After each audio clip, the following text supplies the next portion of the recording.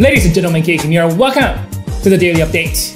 Hope you guys had a good day trading today. Market is up 1.3%, 1.5% on the S&P NASDAQ, up about 1% there. Semiconductor lagging today. I remember the other day, semiconductor was holding up better while the S&P 500 is down quite a bit. But today, we're not seeing quite a bit of move. Just pretty much flat there on the semi. However, Dow making a move. Small caps up close to 3%. Transport 3.5%. Banks 3%. Energy 3%. How many 3%ers do we have today? Home builders 3%, while biotech, healthcare pretty much flat today. Retail up 2%. Emerging market 1.2% there. Bitcoin 1% or so. Gold, silver, minor continue to struggle there. Dollar up pretty much flat there. Oil up 3%. Treasury bond flat. VIX got pretty much tanked today with the equities being up. Let's stick with the S&P 500 ETF. Spider. 65-minute chart here. So this is where we closed yesterday. And we extensively talked about the nature of the shenanigans that we're dealing with on the last night's video. And today what happened was we opened pretty much flat there in the first hour, and bulls kind of went for it. You can see the first hour price action there, right here. And then second hour, we see that continuation to the upside. Keep in mind, first and second hour, that midterm moving average, what worked as support previously acting as resistance on that first and second hour, and we can see that by looking at those upper wicks there. And finally on the third hour, we thrusted above it. You can see right there on the third hour, we broke above that midterm moving average, and ever since then, it's been just kind of floating in that vicinity, just right above that short or the midterm moving average, with these spinning top candles last 3 hours. Basically, spinning tops tell us that there's indecision, just kind of hanging out, trying to figure out what's going to be the next move. And that's today's price action. I think a lot of people are, and this is what the market does. We're in this kind of a environment, very choppy, shenanigan, up and down environment, and we kind of talked about how this is a good level for, some sort of a oversold bounce, and we did see that oversold bounce. Let's kind of zoom out here and get a bigger picture, right? So we can understand where we at as far as the overall midterm is concerned. So we talked about the midterm moving, and we're back above the midterm moving average as of today. However, just getting slightly above it, it doesn't really mean anything. We need to see a follow through.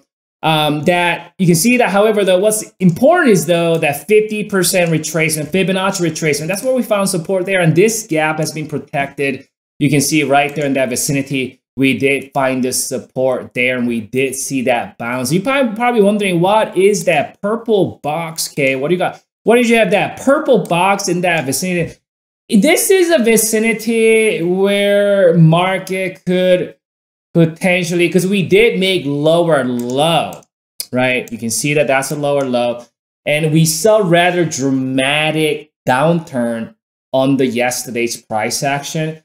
And I kind of feel like this might be the level where if we do see a follow through next 2 trading sessions, not just tomorrow's Friday, and also Monday, if we can see the follow through 2 days in a row, there might be a good, it doesn't mean it's going to straight up, and you might, you know what I'm saying, it might go up, come back down, cultivate its own higher low, and then finally that, purple box might become the proverbial bottom. But again, we need the evidences of that.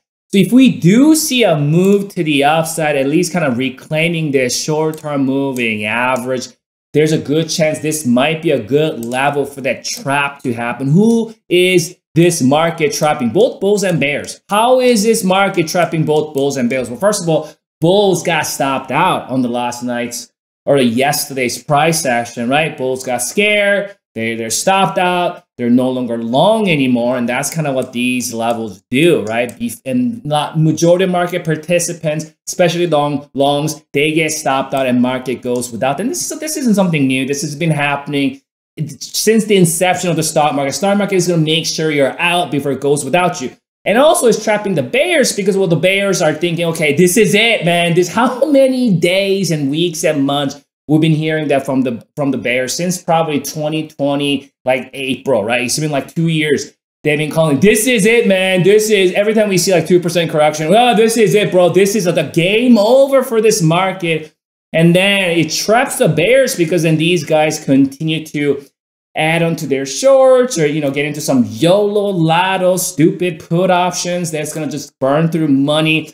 And that's why this could be a potential level for trapping for both bulls and bears if we can see the price reclaiming that short-term moving average. Let's talk about that oscillator and see if we can extract any more information. And here's another thing that the reason why I put the purple box there, so you can see right here, we definitely got lower lows going on, right? Can we all agree that these are lower lows, right? Your 8th grade daughter will tell you those are lower lows. You can go and ask her. She will tell you those are lower lows. Is this low lows here too also? Yeah, those are lower lows. We got lower lows. We're talking, you know, these last several sessions, right? Several trading sessions, right? Those are lower lows, right? Can we agree that those are lower lows? Yes, we can all agree that. Interesting that oscillator doesn't agree with the price action. A lot of times when that happens, you know, that bullish divergence could